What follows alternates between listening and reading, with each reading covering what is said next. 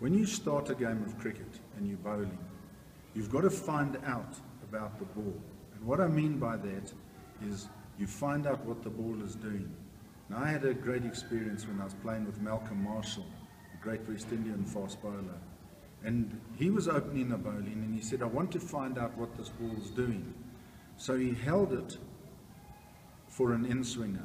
He held it for an away swinger. He turned it round, tried to see what was happening with it there, see where he was getting the movement, and understanding what that ball is that you've been given.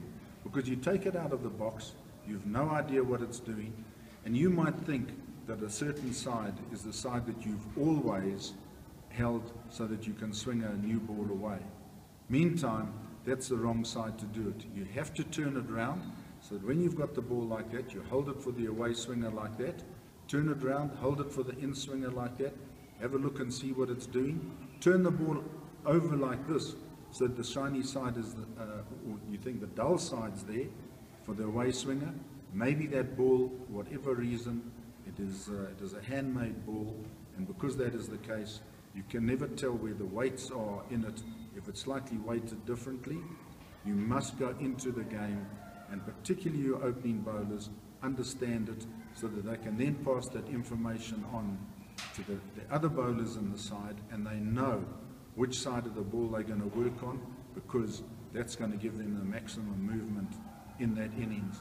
And when you're doing that, you're creating the best out of that, out of your bowling. To recap on it, if you think that that is the shiny side when you bowl the first ball, and you want to bowl an away swinger, hold it for an away swinger with a shiny side there. Next ball, turn it around, hold it for an away swinger, and let's see what happens if that's now the shiny side as to what's going on. Exactly the same for an in-swinger. Turn it around like that so the seam's pointing in towards leg stump for the right-hand batsman. And if that's the shiny side, bowl it and see what's happening. Turn it around next ball, see what's happening. It's amazing. Suddenly you find what you thought was the case with the ball is totally different. But now you found out what that ball can do, and you're getting maximum movement.